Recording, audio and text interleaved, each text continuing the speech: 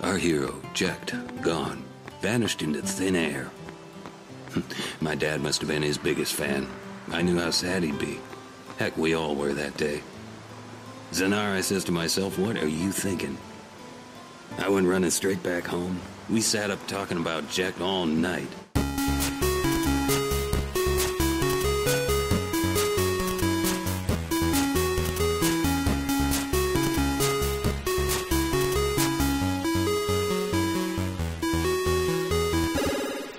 Welcome to Half Glass Gaming, and I gotta say that I'm disappointed in all the StarCraft 2 champions who have been indicted for match fixing.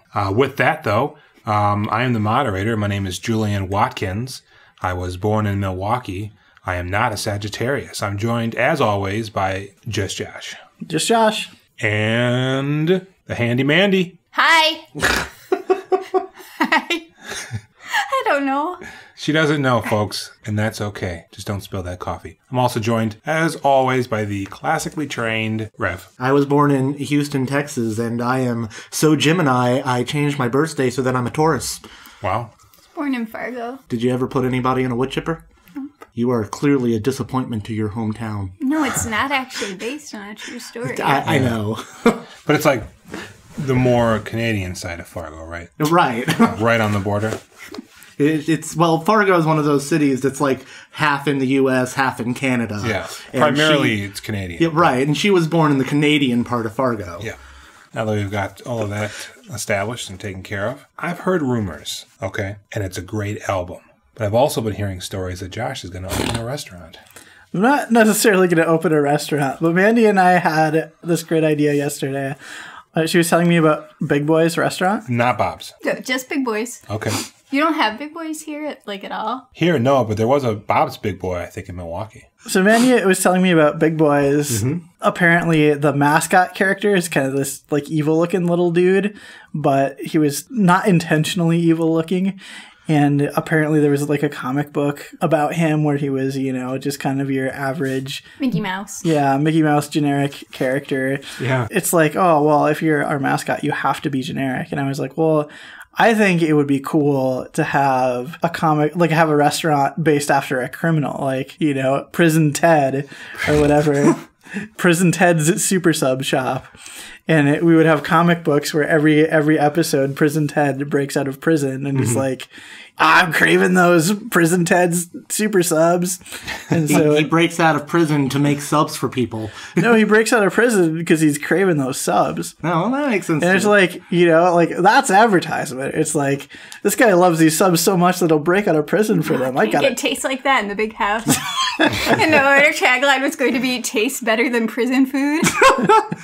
I always thought Big Boy reminded me of Ortho from Beetlejuice. He's creepy looking. I worked at Big Boys for a while when I was in high school as a hostess and then a waitress. And like you just have to walk past that statue at 1 a.m. It's not a good feeling. Yeah. I like the Lard Lad take on them in The Simpsons. He is quite chubby. Yeah, he's for a guy who lifts that many. What is Big Boy lifting? I can't even remember. It's a tray. Yeah, for a guy who lifts that many trays, yeah. he's rather portly. It seems like he wouldn't get along with Mario for some reason. Well, they'd be fighting over whether they're going to eat burgers or lasagna. Yeah. They do serve pasta at Big Boys. You know, at least they did in 2001 when I worked there. Bring truth and facts into the situation, and my joke just dies. Yeah, that's a shame. I'm not allowed to be funny. But I mean, all I want to do right now is watch nature documentaries. So I think Josh and I have been trying to make our own excitement since Josh wants to go out, and I'm like, no, I want to learn about narwhals, Josh.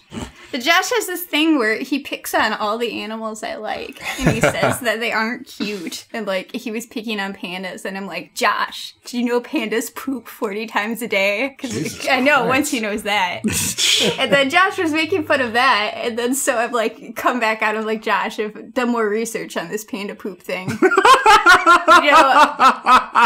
You know, panda poop is an excellent alternative fuel source, and that there are unique properties to panda feces because of the extremely limited diet that they eat, and that they can convert it to fuel incredibly quickly. So if they can get the panda population up, like panda poop will be fueling our cars. And then he was like, "Oh man, pandas are the best." Pandas That's don't exactly what he reproduce said. because they're pooping all the time. It's true. They're eating and pooping. They're probably eating poop at the same time. And if they poop like 40 times a day and it can be converted into fuel, once you get enough of them, you just chain them into a car. Right. You know. I mean, they don't care as long as they can eat. Yeah, But they're pandas fucking eat idiots. for 13 to 16 hours a day and Well, poop 40 times a day. assholes. That's because their digestive system is not actually set up to digest the thing they eat. Wood. And they only want to eat one thing. Yeah. Right. That's so bizarre to me that pandas evolved the way they did. Like, how does a creature evolve in such a way where they are obviously designed to be carnivores,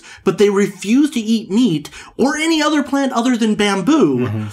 And also evolve in such a way where they don't want to have sex. Even if they did want to have sex, the female panda is only fertile like 2 days out of a year or something. And most male pandas don't have a penis long enough to actually impregnate a female panda anyway. Well, because they'd be cuter if they were sexless, because who wants to watch animals boning? Well, apparently me, because all I do is watch nature documentaries. I've seen in the last couple days, I've watched chameleons have sex, I've watched lemurs have sex. Really, no narwhal sex though, but I did learn that narwhal skin is one of the best sources of vitamin C on the planet, and it is what kept Vikings from getting scurvy, was eating the meat of narwhals. I've been working really hard to try and sell Josh on narwhals. I think narwhals are fantastic. I think Narwhals are whales with unicorn horns. How can you not like that? They're motherfucker? poorly designed. Well, no, they're not. Their horns are like super powered. They can detect sound from like miles away. They're one of the most elusive creatures on the planet because nobody can get near them because they're so able to detect sound that like they hear a boat and they just all swim away. Respect the beautiful narwhal, you motherfucker. Their horns are basically the opposite of human teeth in that they're really soft on the outside and then hard on the inside. It's where all their nerve endings are. And so their horns are basically super powered detecting devices. And this is also why you can't keep them in captivity, because their horns are so sensitive that it can affect their heart rate. And if you can't control the sound in like an aquarium, then it can make them get ill or even have a heart attack and die. See, that's why I think they're poorly designed. If you break off their horn, they just die. They don't just die if you break off their horn. You bump some low bass and they shit themselves. No, but they're what perpetuated the belief in unicorns for so long, because people could produce a unicorn horn and sell it and be like, here, this is a unicorn horn. And people would be like, unicorns are real. And be like, I see unicorn horns like at the street market all the time, man. Of course they're real. Talk about asset reuse. They're really cool, even though Josh doesn't believe me. Narwhals are fantastically designed. Pandas are terribly designed, but no, nothing about that. No, they poop 40 times a day, so that's awesome. Well, I think pandas are poorly designed as well. Pandas are terribly designed. They're cute, and so people have like really forced them to stay in existence. Yeah, right, but Narwhals are cute. Narwhals are adorable, but yeah, no, pandas have hit an evolutionary dead end. Vikings were eating narwhals to ward off scurvy. 1 ounce of narwhal skin contains as much vitamin C as an entire orange. However, they're also an incredibly elusive breed. Well, consider that this is hundreds of years of evolution. So back then they were just like... And also the dummies. narwhal population was presumably much higher. They're estimated to be about 90,000 narwhals right now, though it's hard to be sure that's accurate because of how good they are at avoiding people. I don't like it. I've kind of been wanting to watch some Miss 3K, break it up a little bit, because Josh and I are going to the Miss 3K live show in Minneapolis, which I'm super excited about. What do you call it? Miss 3K, Mystery Science Theater 3K? 3000. See, where I'm from, we just call it MST3K. No, I I've just always call said it Miss. Mystery Science Theater. But no, they're doing first time ever reunion show with full cast, all the hosts, including the new host, everybody there, a one-time live show in Minneapolis, taping it for, DVD Blu-ray special that people will buy. And Josh and I got tickets. It sold out the day the tickets officially went on sale, but I had an early password, so Nice. we're pretty psyched. It's going to be good times. Hopefully. No, it's definitely going to be good times. How is live Miss 3K going to be bad? I like that show, but I mean, not every episode's a home run. I mean, most of them are. Yeah. But no, I mean, I was kind of obsessed with Miss 3K in high school. Oh, same here. I used to skip it to watch it. Yeah, no, and then I used to... I used to skip Miss 3K to watch school. That's what I meant. People were like, "You going to watch MST 3K?" And I'd be like, "Miss 3K? I'm sorry, what? Mystery Science Day? Oh, yeah, no, I don't want to watch that. I'm going to go watch school." No. Skip that. I used to print up mistings of, which is just doing a Miss 3K style riffing of something, mistings of Final Fantasy games and like carry them around. Because the internet back then, when you had a dial-up connection, I didn't have time to read like a 200-page story. So I'd print up this 200-page story and then carry it around and read it. And I found the cast of Final Fantasy VII gets kidnapped by Hojo and forced to watch Final Fantasy VI on a movie screen. And so they make fun of it. And so it was called The Misting of Final Fantasy VI. And so I took like these 500 pages and carried them around with me Wow. at the time. I mean, it was pretty bad, but it was relevant to my interests as a 16-year-old. I Parents spent remember a lot on paper and ink. Yeah. What did they do? They never figured out about the ink cartridges. Never had ink. I remember the fan fictions like that. I used to write stuff on fanfiction.net where eventually they just made it a rule that you couldn't publish up MST3K of other people's fan fictions anymore. Like, it was so prevalent. Yeah. No, I used to write a lot of really bad Final Fantasy fan fiction, and it's all been scrubbed from the internet, so don't try to find it. It was not good. But the most embarrassing thing I can remember from this fan fiction is that I wrote a fan fiction where Locke proposed to Celeste, and then after he proposes to her, he walks away, and then he goes, "Oh no, I forgot to ask her when!" And so he runs back, because at that time, I thought you had to immediately set a wedding date when you proposed to somebody. Yeah, absolutely. And so I thought, oh, this is so cute. Like, he forgot to do this important thing because he was so nervous, and I thought it was really romantic, but it really revealed that I knew nothing about marriage. But you knew a lot about Final Fantasy. I did. And I would like to hear more about that. I used to write Star Ocean and Resident Evil fan fictions, which have not been scrubbed from the internet. So if you can figure out what my pen name was, you can find them and then laugh at them. And with that, I will call break. I would like to thank 2X Wheelie A double. 2X. It's a double wheelie. Hey, double Wheelie, hey. 2X double A Wheelie. Thanks, Aaron Voltenson. Skittles. Stormtrooper collection. I'd like to thank Skittles. They've been really keeping me together this recording session. Skittles are the worst. You say that. But you're wrong. Exactly. And I'd also like to say, hey man, hey lady, hey granny, listen, you can find this podcast on retrovolve.com. You can also find articles about games that are considered retro and or classic. You can also find us on halfglassgaming.com, okay? We do most of the work for you. It's like you're a panda and we just can't let you die. Although maybe we should. I don't know. You can also find us on iTunes, Stitcher Radio. So anyways, when we get back from this break, and it's been a long time coming, this is the big one, the one you've all been asking about. Mandy's Final Fantasy fan fiction. Yeah. Final Mandy C. We're going to talk about Final Fantasy when we get back from the break. Stay tuned.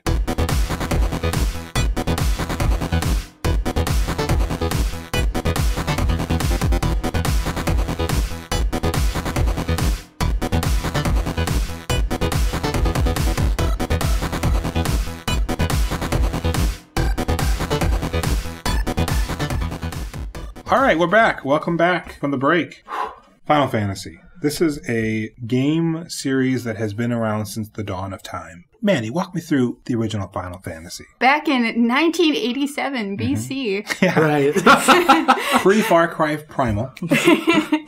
No, Hironobu Sakaguchi had been at Square for a while, and he had been bugging them to make an RPG for ages because he was obsessed with wizardry, and they kept telling him no. By his own reports, he was not very popular at Square back then. Okay. And nobody thought an RPG would sell, so they're like, no, go away, Sakaguchi. Nobody likes you. and then Dragon Quest came out, and it was this huge, huge hit, and they're like, oh, okay, let's let that Sakaguchi guy make his stupid RPG. Yeah. And so they gave him a team of only 3 people at first, and the other team working on another game had 22 people. So he knew he was not a popular guy. Yeah.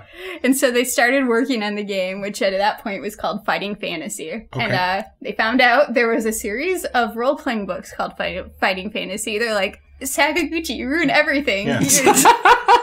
Your Strike game one, is buddy. infringing on a copyright. No, strike Rename 2. it. Strike 1 is you being you. But And at that point, you know, Sakaguchi's like, if this game bombs, I'm quitting Square and I'm going back to school. Oh, and yeah, that's don't- a big deal in Japan, don't for worry the about that. record. Nobody changes careers there. don't worry about quitting. Your ass would be canned. Yeah.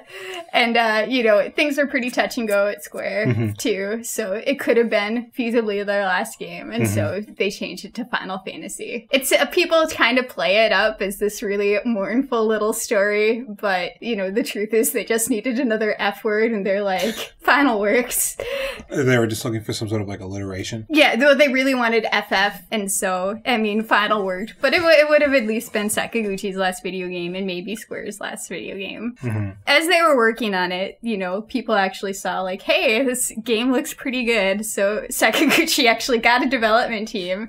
And then near the end, they actually let the other 22-person development team even work on the game. So they had a real team behind them. And then it was going to have a release of 200,000 copies. And back then, you couldn't really create cartridges quickly enough for a game to get more copies if it was a hit. And so Sakaguchi pushed really, really hard to get 400,000 copies printed. And I think he annoyed Square into doing it, but it paid off because the game was a massive, massive success. And this was on the Famicom. Yeah, on the Famicom. Now, back then, was it the same as it was for the NES, where you had to basically pre-purchase cartridges? Yeah. So it was a relatively big deal. It was a big deal, but it paid off. It sold really well. There was really a market for new RPGs at that time. And while Final Fantasy certainly borrowed from Dragon Quest, most other RPGs on the market at that time were just straight up Dragon Quest clones. And so that one felt really different. There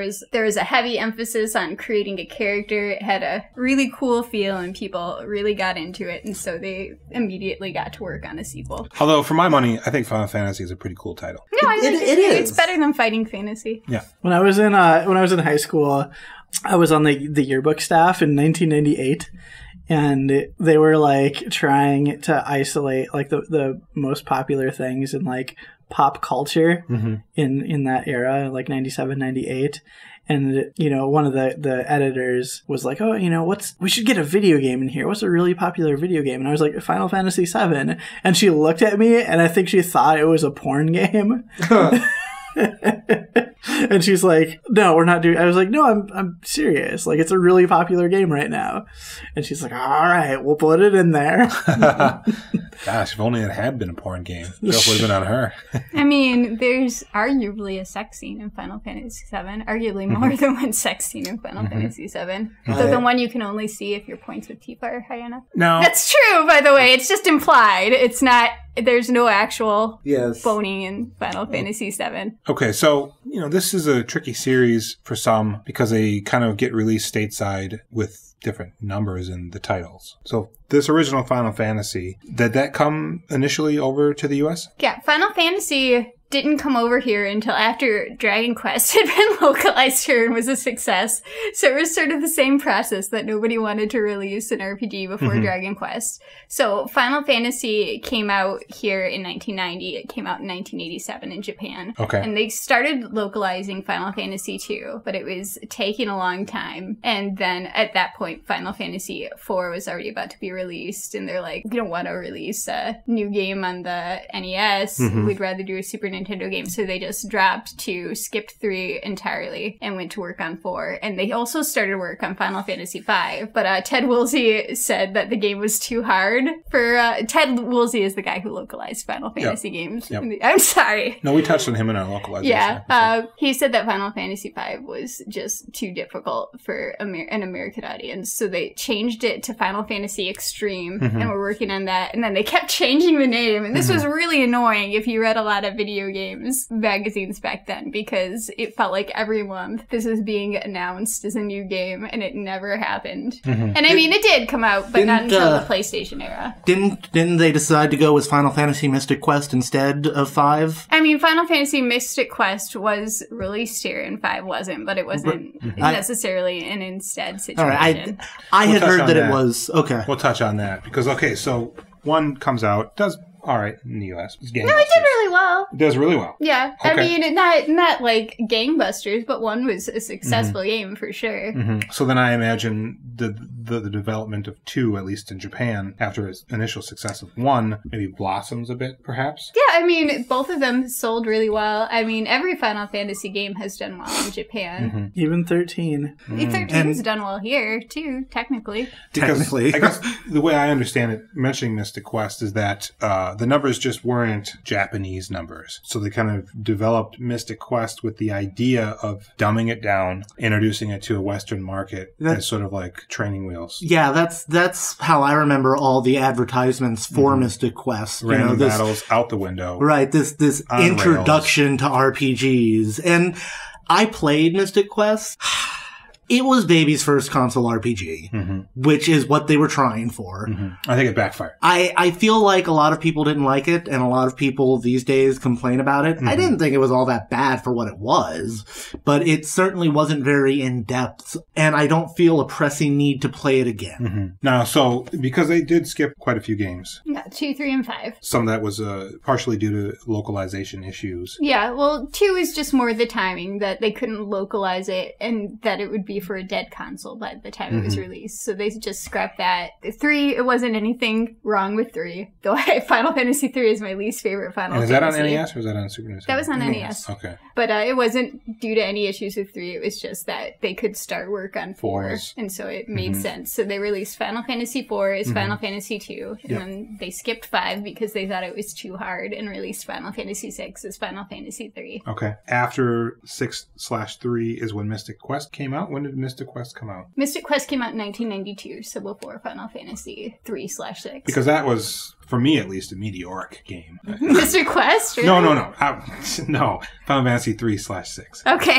that was- I enjoyed Mystic Quest. It had some interesting elements. Yeah. I mean, building a Mystic Quest party. was just mediocre. Yeah. I would say. Yeah, absolutely. More than It was released in wasn't Japan bad. as It was- Final Fantasy USA. No, it's Mystiku Quetzutsu. So just a Romanji version of Mystic Quest. It was called Mystic Quest there too. Wasn't hot-blooded tough guy Mystic Quest. No. Well, And then it does say USA, but it's Mystic Quest. I think they were just emphasizing that it was made with American audiences in mind. Though, incidentally, that was the first Final Fantasy to come out in Europe. Oh, yeah? That's funny. So that it'd spark a lot of interest in Europe? Not really, I don't think. I mean, the thing is, it wasn't a game that was going to set anybody's world on fire, except maybe a little kid. Unless it was set on fire due to outrage and That wasn't rioting. bad. It was unremarkable. Yeah, like, I liked the I liked the idea that it had with the weapons having out of combat uses. So that was kind of a nice idea. I liked the kind of rotating partners. Yep. So it had some nifty aspects to it, but it was a really mediocre game overall. Square is just really perpetually concerned about Final Fantasy being too hard for American players, and Final Fantasy IV, when it was originally released as Final Fantasy II, was also made easier. Oh, really? Yeah. Okay. Yeah, and I don't even know why, but I mean, to be fair, So I played difficult. the regular version, and the random encounter rate is way too high. Yeah. I mean, so they weren't necessarily making it worse, but I think there were other things they changed too. I just noticed when I was replaying it on the PSP that the random encounter rate was irritatingly high. See, for me, though, it was like, I'm young, playing games, and especially when I played Final Fantasy VI, it just had so much in it. It had so much story elements and opportunities to save save players or saving characters. You know, I mean, it was Yeah, new Final to me. Fantasy VI was really the perfect refinement of what had become the development process for Final Fantasy at Square at that time. Mm-hmm. What they do is come up with really baseline character archetypes. So, like, we're going to have a thief, we're going to have a gambler, Locke. and then they'd Mm-hmm. get the writing team together and they divide up these character archetypes and be like, okay, flesh them out. Create as much backstory as you want, and then these people would go and, like, write whole books about these characters. Soraya Saga, who is one of my favorite video game writers, did the work for Edgar and Sabin, and she actually published a book with Okay. Square's permission with a complete backstory for the two of them, in Japan only. Mm-hmm. But because she really literally wrote an entire book of their backstory. Wow. I believe that. Final Fantasy VI, like you mentioned, it being kind of this meteoric game, and it certainly was for me. Like, I played video games before that, obviously, Yeah. but 6 was really my first RPG, Yeah. and it just blew my fucking mind. Yeah. And like, I really feel it's what started me down the path of storytelling, and cause like it gave me the understanding of story, of character, Emotional weight. Yeah, right. Emotion. Like, I still shed tears when I play through the scene where stuff happens with Locke in the World of Ruin. Yeah. When all that stuff was happening, I was a Genesis guy, and I even had the Sega CD. Say that like. What a Right. great joke, Josh. You're such a funny guy. I did. No, there's the thing is, like, because I was like 14 or 15, and I was like, my dad was a carpenter, and he was doing a lot of roofing work, and so I was shoveling shingles for $4 an hour for weeks and weeks and weeks and weeks. Like, I would come home from school and then end up on the job site with a shovel and, like, shoveling shingles. It was like 6 weeks of, Back-breaking labor. back-breaking labor, and I finally saved up and I got the Sega CD, and it was such a bummer. Just it felt even worse knowing how much work you'd put in. Right. to Although get it. Sonic CD was fantastic. Oh gosh. And Jurassic Park CD was fantastic as Yeah. well. Uh-huh. So when did you find your way? In the PS1 era, I was out looking for a new game to buy, and they had this massive display of Final Fantasy VII, and the cover art drew me in. This big display drew me in. It had all of this stuff like, you know, this is a revolutionary game, you know, you're not to be missed, all this like hype, and it was 3 discs, and I was like, what? Not 1 disc, but 3? Like, oh my gosh. Right? Well, And so I picked it up, and I remember going home and putting it in and playing through a little bit of the beginning and just being like, what is, like, I didn't have words to explain what I was playing. And I just, you know, I was like, this is so interesting.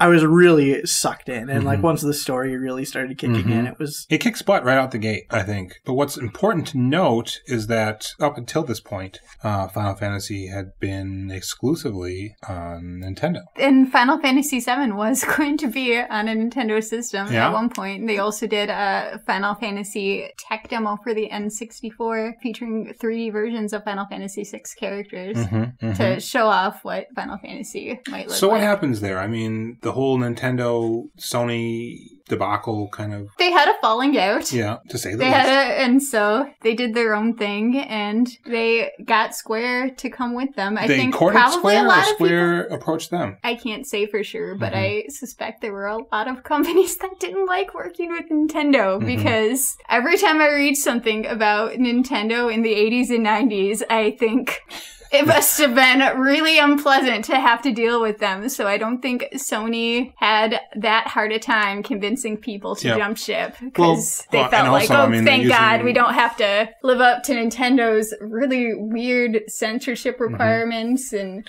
These Well, but I mean, how Yakuza many- motherfuckers.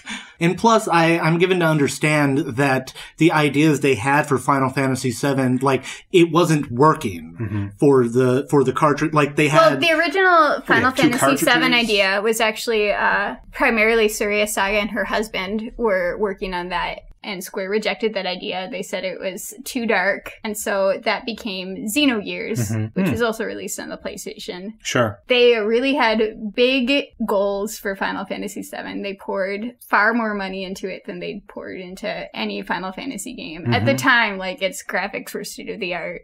I remember when people came over, I would make them watch the opening movie of Final Fantasy VII because at that time it was that impressive that people would have their minds blown seeing that. And they spent a fortune on marketing. They had a partnership with Pepsi. They had TV spots all over the place. They had ads in Rolling Stone and Playboy and Details and magazines like that. Yeah. So they, except for, you know, that girl who worked on the yearbook with Josh, like there was nobody that couldn't know about Final Fantasy. So what was it about 7 that it sort of becomes, I guess you could say, like a AAA game? Yeah. In comparison to everything. And that was really a time before when AAA games were really starting to be a thing, because the thing is, back in the 16-bit era or the 8-bit era, pouring more money into games didn't show as much as it could. Right. Once things had moved to polygons. So you could really see, like, look how great this game looks. Well, look and how the audio impressive quality, it is. I think, also. Also, I feel like it was right game, right time. Because, like, so here's Sony, who after, you know, this problem with Nintendo and they had all those issues, went, fuck it, we're going to make our own console. And so, like, Sony had been in the electronics game already. They had to know that they were going to have to distinguish themselves from Nintendo and from Sega.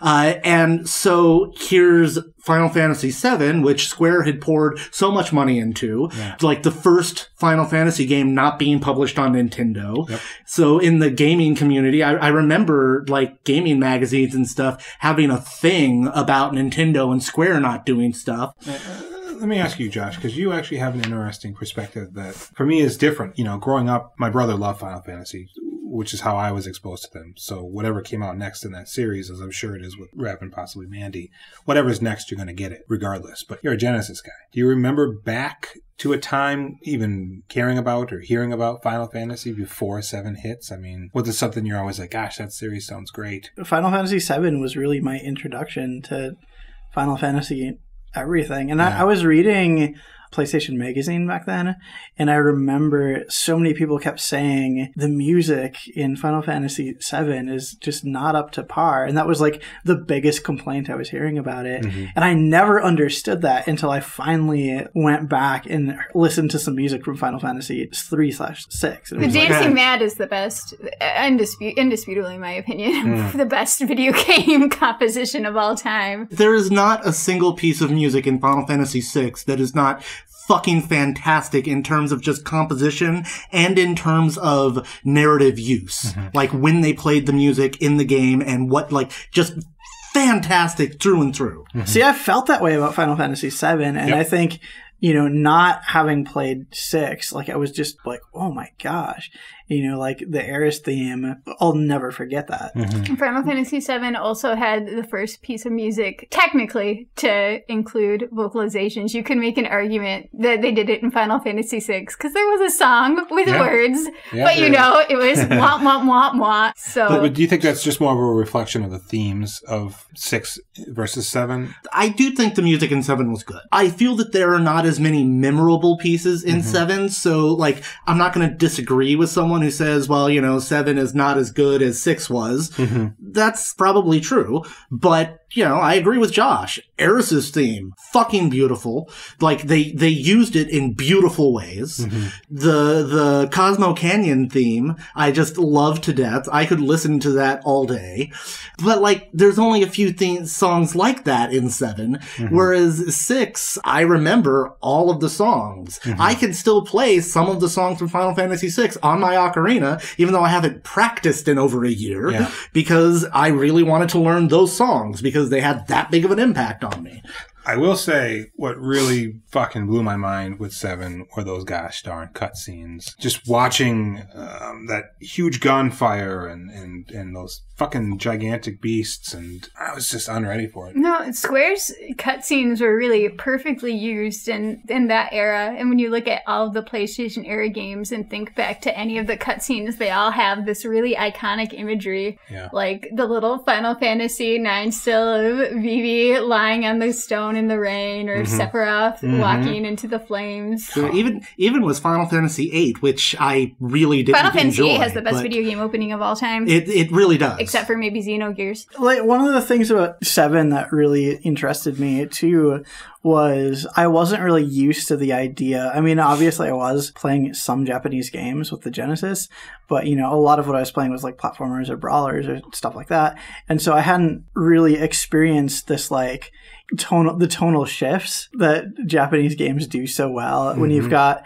you know, the whole scene where they're in the Shinra labs and there's blood everywhere and you're following the blood trails, and, like, you know, it's like so dark and you're just not sure what's going to happen. And then you've got, like, the Turks Talking about which member of your party they have a crush on. Right. It was like Squat competition. Yeah, it was like, God. I love that. Like, I was like, you know, that was the first time I had experienced anything like that, and I was, you know, so fascinated by it. Yep. 7 was when they created a stable of characters that were larger than the game itself, and have sort of gone on to have, you know, movies and things like that sort of based on them. But They did have a lot of media in Japan that was never released here. Sure. They've been releasing Final Fantasy books in Japan since the first game. Radio dramas are not a thing here anymore, but they're still a huge thing in Japan. So most Final Fantasy games had radio dramas. Final Fantasy anime tended to not be successful for a really long time. Because most of it was bad, to be fair. I remember that I've seen 2 different Final Fantasy animes, none of which had anything to do with any of the games, and that always threw me off. Yeah, there's Legend of the Crystals. Well, Final Fantasy Unlimited is like a million times better than Legend of the Crystals, for the record. But yeah, Legend of the Crystals. Legend of the Crystals was the one that came out in the 90s. Was it the one with the kid with the big sword and the fat guy? I mean, was it like 2 episodes? It was 4 episodes, but yeah. Okay, that's the one I'm thinking of. I think what I meant to say about 7 and these characters, perhaps in the sort of mainstream generic zeitgeist, you're more than likely going to see Cloud with that big fucking sword on a t-shirt or something than you would perhaps Locke. It's really more iconic imagery, Exactly. I would say, than iconic Statues writing. It's about the imagery, and feel more like prevalent. Somebody who has never played a Japanese video game would describe a Japanese character, and they would probably describe Cloud Strife. After that, I didn't play 8, 9, anything after that. I've played every single Final Fantasy and most of the spin-offs. There is sort of an evolution going forward where they start playing with the battle systems, right? The magic, basing it more in like a current contemporary sort of. Well, Final Fantasy VI is, I would say, when they moved away from pure fantasy. Final Fantasy VI is more steampunk. Final Fantasy 7 and 8 are more pure sci-fi, and then Final Fantasy 9 is a return to fantasy. Though they still have airships, right? That's the water soccer. Isn't that one? That's 10. That's 10. Okay. Blitzball. You were confusing me because I thought you were saying water socket, and I'm like, what's a water socket? Is that a spell that I don't remember? Have we done this before? This seems. Even though 10 was released on the PlayStation 2, I would lump 10 into that era of Final Fantasy. For the record, Square does too. They call it the golden age of Final Fantasy. Because 11, is that what is 11? 11 was an MMO. That's right. I played it. I liked it a lot, actually. And 11 is Square's most profitable game of all time. Well, good for them. But isn't that then this Realm Reborn? Realm Reborn is the second version of Final Fantasy 14. 14, okay. Which is also an MMO. Because 13, so MMO is 11 is an MMO, Yes. and then there's 12, which I don't know anything about. 12 is set in the same world that the Final Fantasy Tactics games are, Ivalice. Okay. And it is a very good game, but a very, very different sort of game. It has sort of an MMO-inspired gameplay and combat in a lot of ways.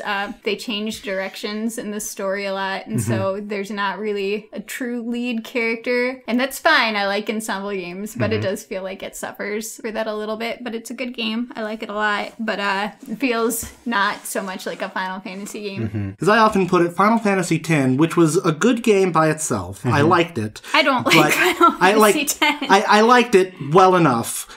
But 10 was about the time when the series started to crawl up its own ass. I can't speak to what was happening internally. I don't know how sales went. Just how it feels to me, having played, from the Super Nintendo era through. It feels like 10 was where they started to go, oh no, our original formula isn't working. We have to do new stuff. And we have to make these deep, complex plots. And we have to, you have to make Final Fantasy. Well, because all along they've had tactics. There were Game Boy Final Fantasies Right. and all that shit. Well, most of the Game Boy Final Fantasies weren't actually Final Fantasies. Yeah, right. They were games that got Final Fantasy put in their title and they Okay. were released in the Okay. West. Most of them were Saga games. Then somewhere in there, the Dirge of Cerberus comes out. It's a bad game. It It's was not a good game. action focused. I don't know. 10, whatever. 11 says MMO. 12's out there. I seem to recall shit where it's like one game versus another one or something. 13 comes out. Lightning. What is going on? It feels like at some point Square decided nobody wanted Final Fantasy anymore and they kept trying to change up the formula. It kind of seems like You have to remember that while Final Fantasy X was in development was also when Square was making Final Fantasy Spirits Within, which was the Final Fantasy movie. with Steve Buscemi. It was not necessarily very good. I think it visually aged very well. I own it. I still think it looks great. There are parts that look a little iffy, but for the time, it was remarkable. It was sort saw of it the in the same. theaters. It was sort of the same strategy that they took with Final Fantasy VII, and that they just poured a ton of money into it, put a ton of money into marketing. Like they had, their lead Aki in the cover of all these magazines, but the movie only did okay, which meant it was a huge bomb because they spent an enormous amount of money on it. Oh yeah, Alec And Baldwin. so- He ain't cheap. Square had their flush of cash that they had earned in the PlayStation era Final Fantasy. It was gone. And Enix had been trying to find a company to partner with some time. They've been in talks with both Namco and Square. And what had Enix done up to this point? Dragon Quest. Okay. Other things too, but that was what primarily- they were known for, was Dragon and Quest. Enix and Tri-Ace did the Star Ocean series, right? No, Enix just published Star Ocean. They weren't involved in development. Okay. But Enix had been shopping around for a company to partner with for some time, and they talked to Square before, and they hadn't been seriously moving forward with it. And at that point, Square was in a financial mess, and so they needed to do something. And Enix was actually at that point less confident about partnering with Square because they'd lost all that money. So it than would they be a were merger, before. but not an acquisition. A merger, yeah. Okay. So they really needed to prove themselves again, to get money back again, because they had blown through all their money. So that was their primary focus, really, was to regain their flush of cash. And I think there was a big loss of confidence because there'd never been a major Final Fantasy failure. Nothing on that scale, at least, at that time. The mainline games had all been well received. I know people who love the tactics games. A lot of people will argue that Final Fantasy Tactics is the best Final Fantasy of all time. A lot of people will argue a lot of But things. it's true. But there was a lack of faith, I think. It was really disheartening for a lot of people who worked at Square. So that's definitely what I would blame more than anything else So for the tonal when did shift. this merger occur? What game then was next on the horizon? Technically, Final Fantasy Crystal Chronicles was the first Final Fantasy game Square Enix released, but Final Fantasy X-2 was the first one they released in North America. And is that the first direct sequel to a Final Fantasy game? Yes. Chronologically, it's not because Final Fantasy IV got a direct sequel, but X-2 was released before Final Fantasy was- IV the After Years was. Which was a big deal at the time because it's like, no, that's the Final Fantasy. And which, it was always just a name, but people had gotten it into their head that this is the last epic, quest of each world or whatever bullshit they had come up with to explain why it was Final Fantasy other than because they wanted an F word. Well, and a lot of themes would carry over throughout the series, those Chocobo birds. Chocobos, right. Chocobos, and there's always a guy named Sid. Yeah, there's always a Sid. Do these things, is it the same world ever? And No, except for- yes, because they're Final Fantasy VII games set in the same world. They're Final Fantasy 13 games set in the Right, same world, but and then I mean there's from, Ivalice, which is the tactics world, and Okay. Final Fantasy 12. So there are instances where multiple games are set in the same world. But I don't think any mainline game is set in the same world as previous mainline games. Okay. Tin 2 wasn't a great game. No, yes, but- it was. It's the best gameplay in any Final Fantasy by far. None of them can even touch on it. See, I agree with that, but people keep telling me that I'm wrong. No, so that's why I they're qualify factually that. inaccurate. I mean, it's probably the most fast-paced, strategic, turn-based It gameplay is. ever created. And I think some people are reluctant to it because the strategy is based on costume usage.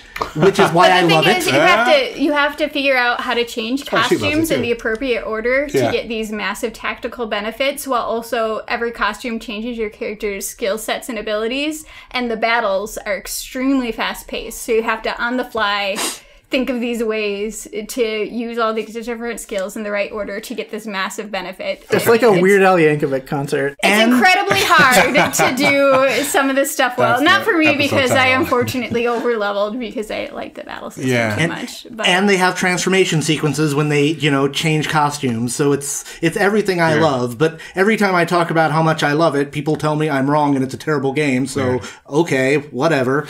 Okay, so I don't know what Lightning or any of that shit is, but 14 comes out. well, 11 was the first MMO, Right. And that Did was well. the first time. Oh, it did very. It's to date Still being played. It's to date Square Enix's most profitable game by a very large margin. So what but- was the point of 14 then? I mean, Well, because they wanted to release a new MMO because it was very old. I mean, 11 was pre-WoW. wow. But Well, that's a good way to quantify that. So, but I mean, so what is 14? Was it? I mean, it's bad. Was it bad? the original version was so bad that they shut it down and put out a new version Realm Reborn. and gave a bunch of free stuff to the people who had paid for it as an apology. And Square Enix publicly said it was an embarrassment. Okay, so 14's bad. They shut it down. They come out Realm Reborn is years great. I later? love it. years later. Is it? No, it was immediately. Immediately. They were working on how to fix it continuously. Well, I And mean, so- it was like 3 years between. Yeah, but I mean, from the moment they shut it down to when Realm Reborn was released, it was immediate. I'm saying is that they shut it down as the new game was released. It's just nobody was playing it, so nobody knows. Well, because they wanted people playing the version of the game that wasn't garbage. Though I'm sure some people liked even the bad version, because people always will. But of course, I mean, it's a Final and in Fantasy, fact, so- I do know somebody who was a hardcore defender of that game in the early days. Well, but good on them. I think Final Fantasy XI was a good game. It was a pre-WoW MMO, which meant it had a lot of really annoying traits that WoW sort of helped Addresses, streamline yeah. out of MMOs. Yeah. But no, it had the really interesting concept of having players from around the world all on the same server. So Yeah, you could play yeah. with Japanese players, and they had built-in sort of translation software. It wasn't really complex. It was common phrases that you need to use. You could quickly select them, and then it would translate it Mm-hmm. to them for you. So you could communicate and party up with, which I usually did. I worked overnights then, so I primarily played with Japanese Yeah. players, and it was really fun. I liked it a lot. That was cross-platform? Yeah, it was on PS2 and PC, and that was also shared servers. Right. I played it on PS2. Yeah. You And just had to 14 buy a was hard drive for shared the PS2. as well. PS4, PS3, and PC Now, for the new one, for 14. 14 Realm Reborn. Yeah. Cool. Final Fantasy XI was successful for Square Enix, and I don't mean to imply otherwise, but I think it was damaging for the Final Fantasy brand. Not because it was a bad game, but because it was a numbered game. Sure. And so it sort of changed the way that people perceived numbered Final Fantasy releases. And Final Fantasy X, I don't really like it, but it did really well. And there are lots of people who love it. And so instead of capitalizing on that, they spent all their time on an MMO. And then when 12 was released, it didn't get the kind of attention that a Final Fantasy game might have gotten if they'd released. That is kind of Well, bizarre. and the 10 they changed things up a little bit with each game. Yep.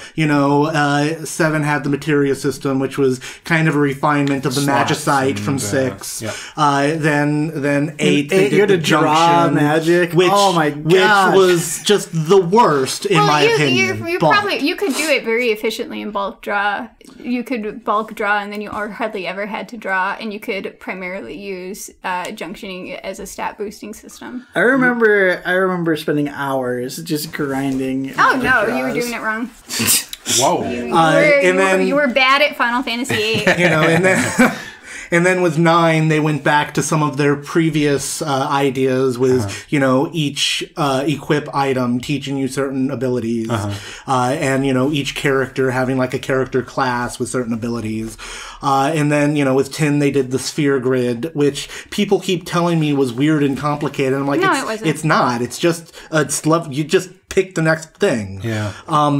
I seem to remember there was some issue with the trailer for 13 and then the actuality of the game. There was some... Yeah, well, they did not show gameplay footage right away, and there was because Final Fantasy 13 had a very, very long development time, and so there was a very long period of time where people had some footage and screenshots but had no idea how the game would actually play. And there are certain people for whom controlling each individual character is very important, which you can technically do, for the record, in both Final Fantasy 12 and Final Fantasy 13. But going through the turns and controlling everybody is very important, and not switching characters mid-battle, which is more fun. But So, on the horizon now, we have Final Fantasy 15, which that initially was a different one, wasn't it? yes, it was Final Fantasy Versus 13. What does that mean? I don't know what that's Well, supposed when to they mean. originally were developing Final Fantasy 13, they were going to do a trilogy, and they did a trilogy, but it was originally it was going to be Final Fantasy 13, Final Fantasy 13 Versus, and Final Fantasy 13 Agito. Versus kept disappearing, and Agito ended up coming out as Type 0. Final Fantasy Type 0 is what it's called? Yeah. Type 0, yeah. Then I haven't heard of that. yeah, I mean it was a handheld game, and it definitely feels like a handheld game. I've the remastered version. the remastered version is available on Steam right now. And it definitely feels like it should be a handheld game. I mean, I had fun with it, but Versus disappeared for a while. So the third game came out before the second game. It wasn't necessarily like a chronological trilogy. Yeah, the idea was it was called Fabula Nova Crystallis, which translates to a New Tale of the Crystal in Latin. Sort of. It's kind of rough Latin. But the idea was to do a bunch of games in this singular universe. And I do think that part of the idea was we can reuse a bunch of assets and save money.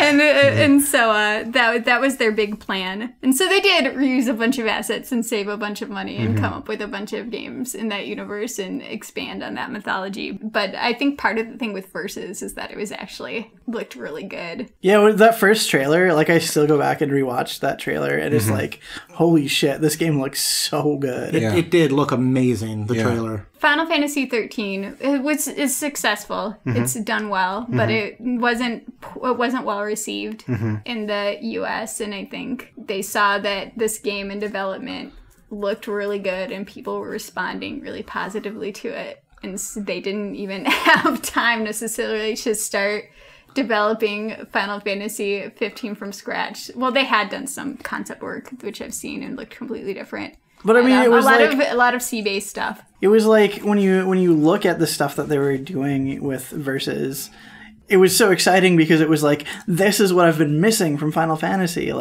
This looks like a return to Final Fantasy, and I had think Kingdom Hearts gameplay, which is great because I hate Kingdom Hearts, but the gameplay is wonderful. I think a light bulb went off somewhere over some executive's head, and it's oh wait, I think I get what people want. They probably had to start from scratch and start developing toward that. Final Fantasy Versus was announced in 2006, and it's finally supposed to come out in 2016. So, 10 years later, this game is finally coming out. They've put out a couple demos. Yeah. I played the first one. One just came out recently. Yeah, I have it downloaded, but I haven't played it yet. Watching too many nature documentaries. The Rev was there. The Rev, Mandy and I sat and played through. You're pushing cars that are out of gas? Yeah, your car just breaks down or something. And Yeah, I wasn't impressed. I saw what they were trying to do. It's not what I want out of a Final Fantasy game, even though I really do like the aesthetic of dudes with big-ass swords fighting dinosaurs. Looks fantastic, though. It looks great. I like a lot of the ideas, but it's I don't want open world action RPG out of my Final Fantasy. I want Final Fantasy. That's why I bought Final Fantasy. And I think, I mean, so far, everything I've seen looks fantastic. Then we're looking at the remake of Final Fantasy VII. Everybody's favorite game. Granny's favorite fucking game. They're remaking it. Final Fantasy VII. They're adding... And from what I can tell, I mean, they're going for this action-orientated combat approach, which, to me, I don't mind. I mean, to me, maybe because I really liked Secret of Mana, but it just sort of seems like all you're really doing is moving your character around, actively dodging the attacks that you would otherwise be standing still for, hoping that the dice roll allows them to miss hitting you. And instead of pressing X and selecting fight, you're just pressing X and he's swinging a sword in real time, you know. Well, movement placement becomes important once you switch to action combat. I like it. I like movement placement being important. I don't know if I'm not actually excited for the Final Fantasy VII remake. Really? Nah, I could really care less. But, I'm excited. You know, I don't even know if I'll ever play it, but that's just because I don't, I just don't play those types of games anymore. I'd much rather play Mass Effect. Ooh. I'm joking. Mass Effect sucks. No, I mean, I'm excited actually that it's episodic because I really kind of miss that PlayStation era type of game where the disc ending felt like wrapping up one point in the story and then like the next disc is the continuation of that. And it didn't always happen that way, but I really loved that feeling. Yeah. Like this is like the to be continued point if you were watching it on TV and you're like, oh, what's going to happen next time? And it felt good. It almost felt like you beat the game 3 or 4 times depending on how many discs the game had. And so if they can pull that off, that would be really cool. And this isn't necessarily a popular opinion, but I don't like Final Fantasy VII that much after the end of Disc 1. I think Disc 1 is perfect, and I think the game kind of feels sloppy after Disc 1 to me, not to the world at large. And so I'd really like to see them refine the later parts of the story and flesh it out more, and it seems like they'll have the time to do that, so that would be really fun for me. I think, although I've grown used to hearing voice added to these characters later on in Advent Children and such, it'll be kind of maybe a little jarring at first to hear them speaking in this remake. Some of that dialogue is a little hokey, but I like it anyway. Yeah, I don't know. I mean, we'll see how it goes, I guess, right? I mean... That is pretty much where, I want to be annoyed by stuff I hear, but, I don't know. I'm not invested enough, I guess. Because, I hear everything that they say, oh, we're going to try this. I'm going, okay, I can see why you would try that. I don't understand why you think people who want Final Fantasy VII want all these changes, but maybe they do. You know, not everyone has the same tastes I do. And I'm totally in agreement with Mandy that there's a lot of stuff in the later half of the game. I don't know that I'd say Disc 1 is the cutoff, but there's a lot of stuff in the later parts of Final Fantasy VII that aren't very well fleshed out, that aren't very well implemented. So, you know, maybe they'll do it well. I don't know. And I'm not thrilled about the action RPG combat, but, you know, that's what we're doing now. So that's what we're doing. You know, and obviously they're probably going to change a decent amount of the game, I would assume. Well, and that's the thing. How much are you going to change, They guys? confirmed a lot of stuff is staying in. They I'm sure, confirmed, Cloud's whole thing where he has to disguise himself and do the squat competition will still be in the game. Yeah, that's like a fan And which is favorite. the most important part to me. You can't no not squat do that. competition, no buy. Yeah, you can't not do that. See, the reason I liked that whole bit was because it was obviously played for humor, but it wasn't haha, dudes in a dress that's funny. The whole situation was ridiculous that he was having to do these things. People were really pretty cool about it. They're like, oh, hey, we're in a dress. Well, right. good for you. You know, and they weren't making fun of him. Right, you know? exactly. They were weren't just like, oh, so that's what you're doing, huh? Right. They weren't Looks making him the good. butt of the joke for it. And then, you know, if he got chose, you know, he was just, you know, you're just another chick. Oh, you're not. And again, so that's why that part worked really well for me too, because it wasn't insulting about it. That was the original character's design for Lightning. You hang your head in shame. No, someone took Cloud's face and overlaid it over Lightning's face, and it's the same design. Yeah, funny. that's kind of amusing considering certain things about Lightning. Her creator has said that he created her to be his ideal woman, and like he has like a body pillow of Lightning. And people joke about her being his waifu, so maybe he was in love with Cloud and felt uncomfortable about that. He's like, what if I made attractive woman Cloud and didn't give her a personality? Yeah. Oh man. What a babe that would be. It was on cloud 9 with that one. Man, you know, only thing I hope is that at the point where you're running up all those goddamn stairs, that somebody just finds a convenient elevator. Well, you didn't have to go up the stairs. I played that game on PC for the first time, and the PC version had so many frame rate issues, and oh my god. Yeah. That opening section was like a nightmare on the PC. Yeah, because the game would be like running at like 1 frame per second, and you'd be trying to get out before the time ran out. Oh, it was the worst. So, what does the future hold for this geriatric gaming franchise? Yeah, it's hard to say. I think they've tried to reinvigorate it throughout the years to varying degrees of success, and have done some things that maybe have put off lifetime fans or puzzled people, or maybe this new game will bring in a whole new generation of gamers who like their hair spiked and I don't know. But His sword's gigantic. the sword's gigantic, but who doesn't like a gigantic sword?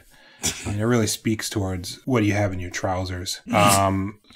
If you've played a Final Fantasy game, much as I have, and I'm sure the rest of us have growing up, there are definitely fond memories. And it's a shining example of how to do a game right when it's done really right, you know. Changed the landscape, terraformed the video game landscape's body with proverbial battery acid. And it'll be exciting to see where it goes, how long it'll go. Where's the franchise heading? I guess we'll have to Final Fantasy. And with that, Half Glass Gaming out.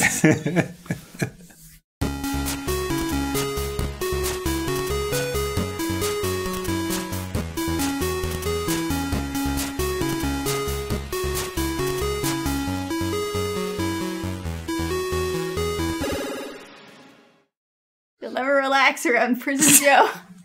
Because he might murder you and go back to prison.